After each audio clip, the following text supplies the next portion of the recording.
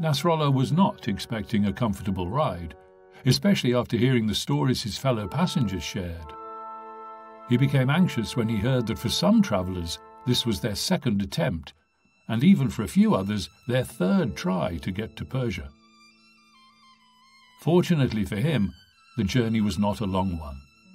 The steamer was dirty, and the mosquitoes sharing Nasrallah's sleeping cabin were plentiful and voracious, not to mention the bed bugs inhabiting his mattress that made sleeping difficult.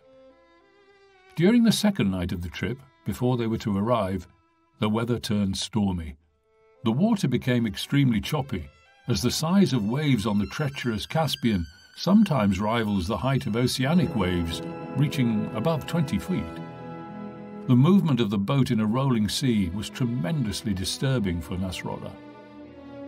Every moment, it seemed as if the trembling ship was going to break up beneath the force of the waves.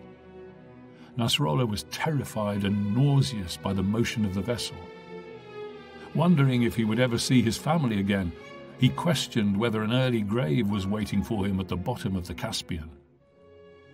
The little time he did close his eyes and let his mind wander, he was disturbed by visions of being hurled into the deep, with seaweed wrapped around his face, sinking to rise no more.